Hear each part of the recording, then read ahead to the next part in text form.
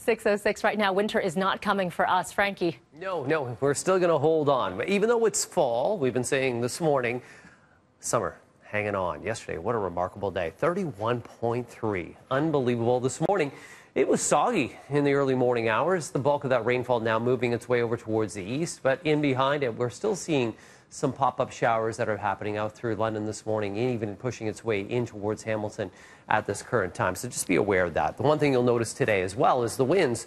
Winds right now out of the south at 24 kilometers per hour, but quite breezy. We've been seeing gusts around 40 as well. They're going to continue but move to the west this afternoon and stay about 20 to 40 kilometers per hour.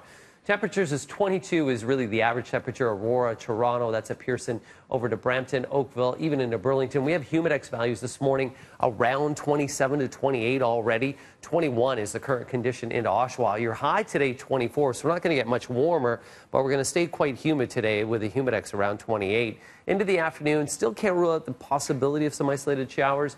On Tuesday, it's going to be comfortable. We'll get rid of the humidity. We'll be at 21 with winds out of the northwest, quite breezy, 20 to 40. And then on Wednesday, we're going to start off dry and then end off wet with a temperature right around 22, winds out of the south. That's a look at your next 3 days. Now downstairs to Roger.